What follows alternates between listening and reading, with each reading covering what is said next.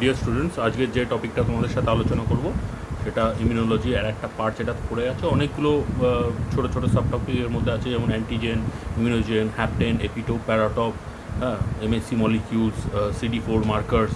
তো এই সমস্ত জিনিসগুলো আমরা আজকে ডিসকাস করবো। Will discuss all this things. Okay, so let's start with antigen first.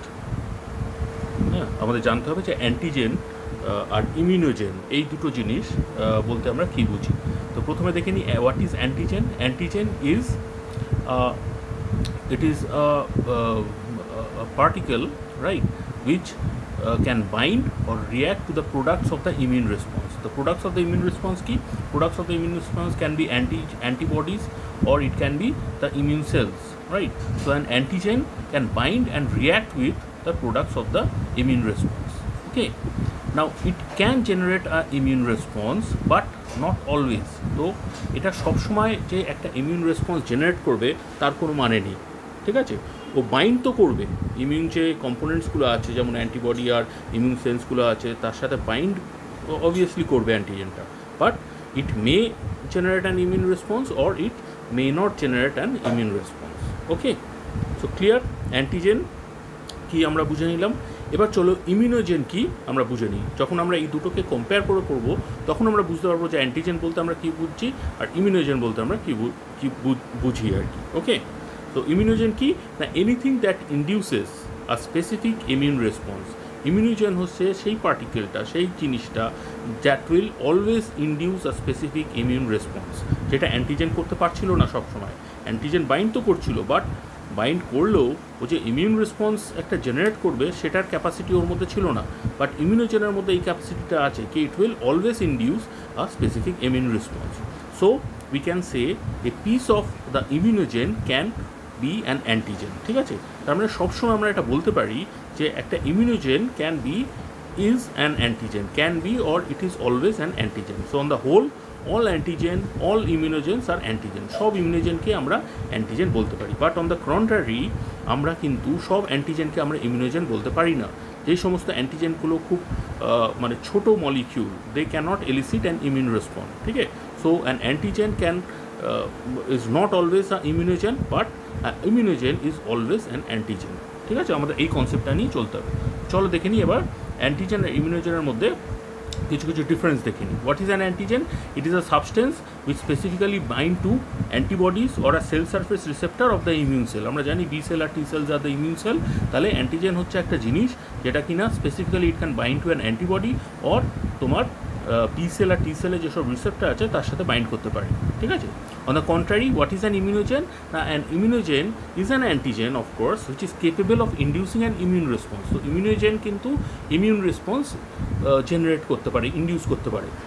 But antigen কি করছে না, it can bind, but it may or may not induce an immune response, ঠিক আছে। So নেক্সট যে পয়েন্ট আছে দেখো, সেই কথাটাই বলা হয়েছে, it can be either immunogenic, it May এলিসিট an immune response or non immunogenic, মানে শুধু বাইন্ড করেই বসে থাকলো, রাইট। আচ্ছা, but an immunogen is always immunogenic, মানে ও সবসময় একটা ইমিউন রেসপন্স জেনারেট করবে। ওকে, অ্যান্টিজেন, নট অল অ্যান্টিজেন্স আর ইমিউনোজেন্স, এটা তো একদম সত্যি কথা যে অ্যান্টিজেন ছোটো মলিকিউলসগুলো দে may not be immunogen, right, but all ইমিউনোজেন্স R antigens, ঠিক আছে। ইমিউনোজেনগুলো সব ইমিউনোজেনকে আমরা অ্যান্টিজেন বলতে পারি। So antigen can be either proteins, polysaccharide, lipids or nucleic acids. হ্যাঁ, ওদের কেমিক্যাল যে স্ট্রাকচারগুলো আছে সেগুলো হচ্ছে they can be protein, they can be polysaccharide, they can be lipids or they can be nucleic acid, ঠিক আছে। আর ইমিউনোজেনের ক্ষেত্রে দে আর normally proteins and large polysaccharide. সবসময় ইমিউনোজেনগুলো আমরা দেখেছি যেগুলো ছোটো ছোটো মানে টুকরো মলিকিউল না, হ্যাঁ, সেগুলো সবসময় বড় প্রোটিন মলিকিউল বা লার্জ পলিস্যাকারাইড মলিকিউলগুলোই কিন্তু ইমিউন রেসপন্স জেনারেট করতে পারে। Okay, another thing is what are haptens? Now haptens are low molecular weight molecules which bind to antibodies. So haptens are also antigen, but haptens do not have the capacity to elicit an immune response, ঠিক আছে। তারা immune response generate করতে পারে না, they are not immunogen. So hapten is an antigen, but haptens become immunogenic. Haptens can be converted to an immunogen when they are bound to a large carrier molecule, ঠিক আছে। যখন হ্যাপটেনগুলো কোনো একটা career মলিকিউলের সাথে bind হয় তখন তারা immunogenic হয়ে যেতে পারে, দে ক্যান বি ইমিউনোজেন।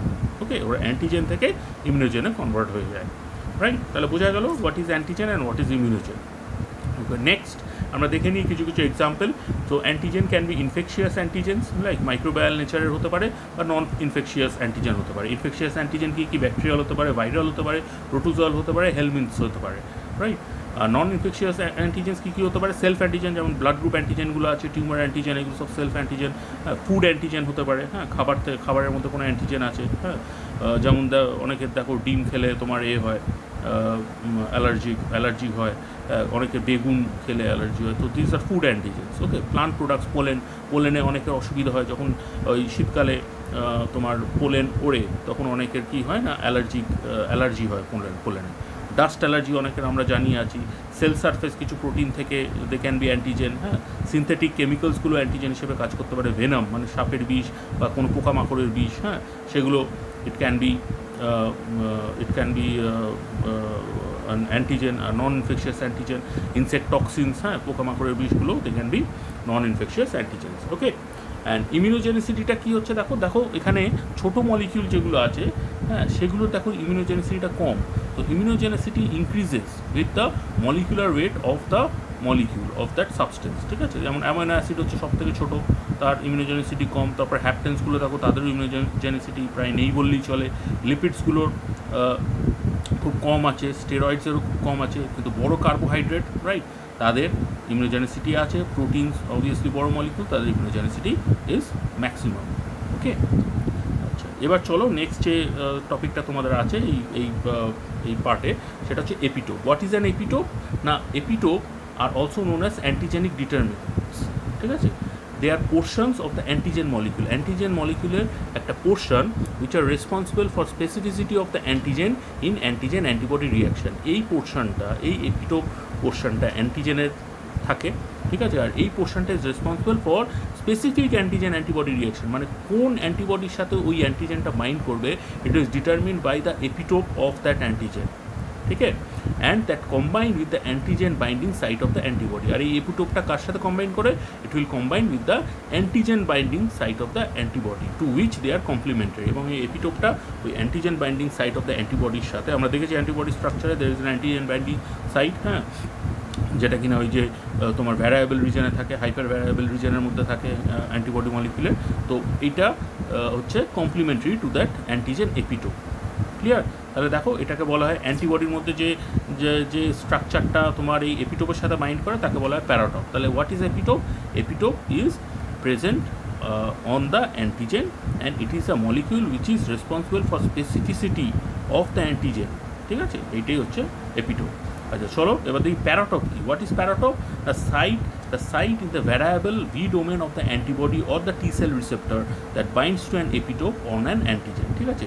তাহলে প্যারাটোপ কোথায় থাকে? প্যারাটোপ আইদার তোমার অ্যান্টিবডির মধ্যে থাকবে অথবা টি সেল রিসেপ্টার যেটা থাকে আমাদের টি সেল সারফেসের ওপরে যে টি সেল রিসেপ্টার থাকে, তার মধ্যে যে ভ্যারিয়েবল রিজনটা আছে, ঠিক আছে, তার মধ্যে একটা site which will bind to that epitope of the antigen, এটাকে বলা হচ্ছে প্যারাটোপ। ক্লিয়ার? ওকে, এবার চলো এপিটোপ আর প্যারাটোপের মধ্যে আমরা ডিফারেন্সটা জেনে নিচ্ছি। What is epitope? It is part of an antigen molecule two which an antibody অ্যাটাচেস। What is a paratope? It is a part of the molecule of an antibody that binds to an antigen, right. আচ্ছা, epitope is the antigenic determinant of the antigen, ঠিক আছে, মানে antigenic determinant, অ্যান্টিজেনটা কী ধরনের antigen সেটাকে determine করে। আর paratope কি না, it is the antigen binding site of the antibody. ওকে, আচ্ছা, epitope it occurs on both self and non self antigen. আমরা জেনেছি সেলফ অ্যান্টিজেন আর নন সেলফ অ্যান্টিজেন। সেলফ অ্যান্টিজেন হচ্ছে আমাদের শরীরের ভেতরে যেসব অ্যান্টিজেনগুলো আছে সেগুলোকে আমরা বলছি সেলফ অ্যান্টিজেন, আর নন সেলফ হচ্ছে বাইরে থেকে যে প্যাথোজেনগুলো আসছে, প্যাথোজেনিক অ্যান্টিজেনগুলো আসছে বা নন ইনফেকশিয়াস অ্যান্টিজেনগুলো আসছে, সেগুলোকে আমরা নন সেলফ বলছি। তাহলে এপিটোপটা both self and non self অ্যান্টিজেনের উপরে থাকবে, but paratope occurs only on antibodies, ঠিক আছে। ওকে, next is the epitope binds to the paratope and antibodies and receptors on both B and T cell. epitope কি করে না, অ্যান্টিবডির যে প্যারাটোপটা আছে তার সাথে বাইন্ড করে এবং তোমার বি সেল আর টি সেলের উপরে সেল সারফেসে যে রিসেপ্টার্সগুলো আছে তাদের সাথে বাইন্ড করে এপিটোপটা। ওকে, বাট প্যারাটোপ শুধু একমাত্র এপিটোপের সাথেই বাইন্ড করে, অ্যান্টিজেনের যে এপিটোপ আছে তার সাথে বাইন্ড করে। আচ্ছা, the epitope helps to discriminate between self and non self. এই এপিটোপ মলিকিউলগুলো যেগুলো অ্যান্টিজেনের উপরে থাকে তারা কি করে না, তারা সেলফ আর নন সেলফকে চিনতে সাহায্য করে। ওকে, and paratope helps to recognise specific antigens two trigger a humeral immune response. ওকে, তো প্যারাটোপগুলো কী করে না, তারা স্পেসিফিক অ্যান্টিজেনকে চিনতে সাহায্য করে এবং তার এগেনস্টে একটা specific humeral immune response trigger করে। ক্লিয়ার? আচ্ছা, চলো এবার দেখে নিই নেক্সট যে জিনিসটা আছে তোমাদের, সেটা হচ্ছে হোয়াট ইজ হ্যাপটেন। তো হোয়াট ইজ হ্যাপটেন? হ্যাপটেন্স হচ্ছে, আমি বলেছিলাম heptane O antigen, right? But কী ধরনের antigen? They R low molecular weight molecules, okay? They R small organic molecules that R antigenic but not immunogenic. আমরা বলে দিয়েছিলাম যে সব antigen is not immunogenic, so heptane is a type of antigen that is not immunogenic, which means that they can bind to immune cells but fail to induce humoral or cell mediated immune response, ঠিক আছে? তাহলে অ্যান্টিজেনটা কি? Antigen আগেই বলেছিলাম যে যারা will bind to the immune cells or the antibody, right? But they may fail to induce the immune response. So hapten is a type of antigen which can bind to the immune cells or the antibody, but they cannot elicit an immune response. Hence no antibodies are raised against them. Clear?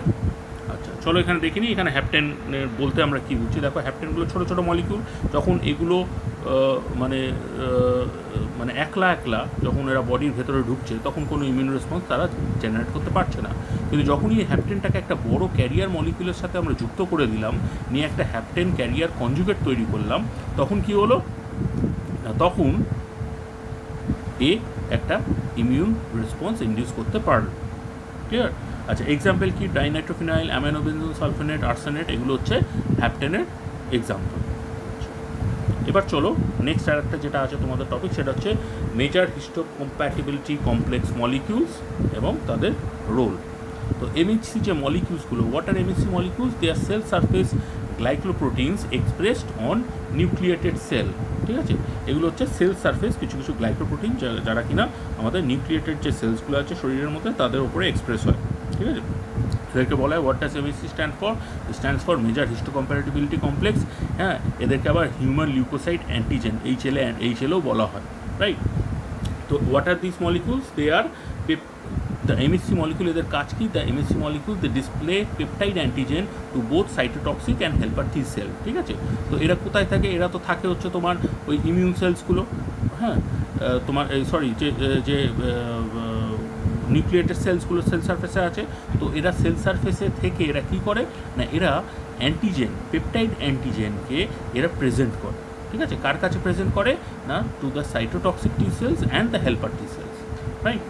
T sales respond two peptide only when displayed with এমএইচসি molecule. এই টি সেলগুলো কখন respond করে না? যখন এই যে nucleated সেলসগুলো আছে যার মধ্যে এমএইচসি মলিকিউলটা এক্সপ্রেস হয় যার সেল সারফেসে, তাদের সেই এমএইচসি মলিকিউলের সাথে, দেখো পেপটাইড অ্যান্টিজেন এখানে ছবিটায় লেখা তোমরা দেখতে পাচ্ছ, হ্যাঁ, পেপটাইড অ্যান্টিজেনটা কিন্তু এটা হচ্ছে এমএইচসি মলিকিউল একটা, এই এমএইচসি মলিকিউলের মধ্যে পেপটাইড অ্যান্টিজেনটা এক্সপ্রেস হয়ে আছে, এবং এই পেপটাইড অ্যান্টিজেন এমএইচসি মলিকিউলের যে কমপ্লেক্সটা আছে তারাই কিন্তু একমাত্র টি সেলের সাথে ইন্টারাক্ট করতে পারবেন ভায়া দ্য টি সেল রিসেপ্টর, ঠিক আছে?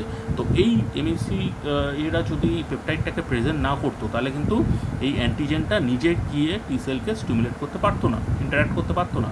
So the T sales respond two peptide only when displace with এমএইচসি molecule, okay? So the MHC plus the peptide is a ligand for the T cell receptor. Ligand মানে জানো তো molecule যেটা bind করে আর কি রিসেপ্টরের সাথে, সেটাকে আমরা লাইগ্যান্ড করি। তাহলে এই এমএইচসি আর এই পেপটাইড যে কমপ্লেক্সটা আছে সেটাই হচ্ছে টি সেল রিসেপ্টরের লাইগ্যান্ড, ঠিক আছে? টি সেল রিসেপ্টর একেই বাইন্ড করবে, ও কিন্তু শুধু অ্যান্টিজেনটাকে বাইন্ড করতে পারবে। আচ্ছা, এবার চলো দেখে নিই। আমরা জানি যে দু ধরনের এমএইচসি মলিকিউল আছে, ক্লাস 1 এমএইচসি অ্যান্ড ক্লাস 2 এমএইচসি। হ্যাঁ, তো এখানে দেখো ক্লাস 2 এমএইচসিটা কি না, it is made up of polymorphic alpha and beta chains, right? এবং এই আলফা অ্যান্ড বিটা চেনের মধ্যিখানে পেপটাইডটাকে এক্সপ্রেস করা হয়, ঠিক আছে? আচ্ছা, ক্লাস 1 এমএইচসিটাকে দেখো, এখানে পলিমরফিক আলফা চেন আছে শুধুমাত্র, রাইট? আর একটা বিটা 2 মাইক্রোগ্লোবিউলিন আছে, ঠিক আছে? এবং এই পলিমরফিক আলফা চেনের মধ্যেই কিন্তু যে একটা গ্রুভ আছে, ওই গ্রুভের মধ্যে কিন্তু পেপটাইডটাকে এক্সপ্রেস করা হয়, ওকে? আচ্ছা, এবার দেখো এদের লোকেশন কোথায়? ক্লাস 2 এমএইচসি মলিকিউল আমরা কোথায় কোথায় পাই? ক্লাস 2 এমএইচসি মলিকিউল আমরা পাই হচ্ছে ডেনড্রাইটিক সেল, মোনোনিউক্লিয়ার ফ্যাগোসাইটস, বি লিম্ফোসাইট, হ্যাঁ, কিছু কিছু এন্ডোথিলিয়াল সেলসে পাই, অ্যান্ড থাইমিক এপিথেলিয়াল সেলসে আমরা পেয়ে থাকি ক্লাস 2 এমএইচসি মলিকিউলগুলোকে।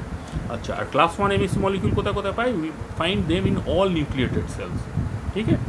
আচ্ছা, আর কোন কোন টি সেলকে কারা অ্যাক্টিভেট করে না? ক্লাস 2 এমএইচসি যে মলিকিউলগুলো আছে তারা CD4, হ্যাঁ, মার্কার ওলা যে সমস্ত টি সেলগুলো আছে যেগুলো হচ্ছে হেল্পার টি সেল, তাদের সাথে ইন্টারাক্ট করে এবং তাদেরকে স্টিমুলেট করে, ওকে? আর ক্লাস 1 যে এমএসসি মলিকিউল আছে তারা ইন্টারাক্ট করে CD8 মার্কার ওলা যে টি সেলগুলো আছে, যেগুলো হচ্ছে সাইটোটক্সিক টি সেল, তাদের সাথে ইন্টারাক্ট করে এবং তাদেরকে ইন্ডিউস করে two এলিসিট the specific immune response. Clear? আচ্ছা, এবার চলে এসো নেক্সট যে লাস্ট তোমাদের যে টপিকটা আছে সেটা হচ্ছে হোয়াট আর সিডি মার্কার্স। হ্যাঁ, সিডি মার্কার্স আর ক্লাস্টার ডিফারেন্সিয়েশন মার্কার্স। তো এখানে দু ধরনের সিডি মার্কার্স আমাদের ইমিউন সেলসগুলো পাওয়া যায়, CD4 অ্যান্ড CD8 markers আমরা দেখতে পাই। তো what are they? They are cell surface glycoproteins that participate in molecular complexes involved in both T cell development and antigen recognition by T cells. এটা কি না, এরা সেল সারফেস গ্লাইকোপ্রোটিন, সেল মেমব্রেনে ওই টি সেলের sell মেমব্রেনে এরা থাকে, ঠিক আছে।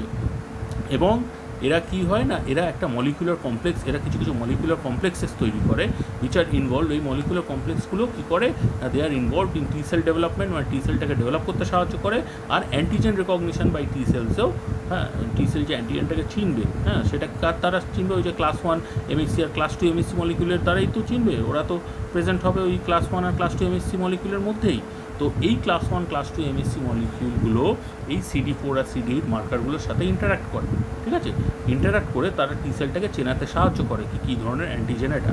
তো CD4 and CD8 interact with polymorphic regions of class 2 MHC and class 1 MHC, class 1 major histocompatibility complex molecules respectively, and this interaction result in increased intercellular adhesion and enhanced stimulation of T cell. তাহলে কী করে না, এরা intercellular addition করায়, মানে ওই যে antigen presenting sell বা viral infected sell যে কিনা তোমার ওই ক্লাস ওই যে MHC মলিকিউলের সাথে অ্যান্টিজেনটাকে প্রেজেন্ট করছে, সেই সেলটার সাথে রেসপেক্টিভ আইদার হেল্পার টি সেল বা সাইটোটক্সিক টি সেল, হ্যাঁ, কার সাথে ইন্টারাক্ট করবে, ঠিক আছে, কার সাথে অ্যাডিয়ার করবে, ইন্টারসেলুলার অ্যাডিশন কার সাথে হবে, সেটাকে তোমার এরা মানে এরা সাহায্য করে। CD4 এই ক্লাস্টার ডিফারেন্সিয়েশন যে মার্কার্সগুলো আছে CD4 আর CD8 এরা সাহায্য করে, রাইট।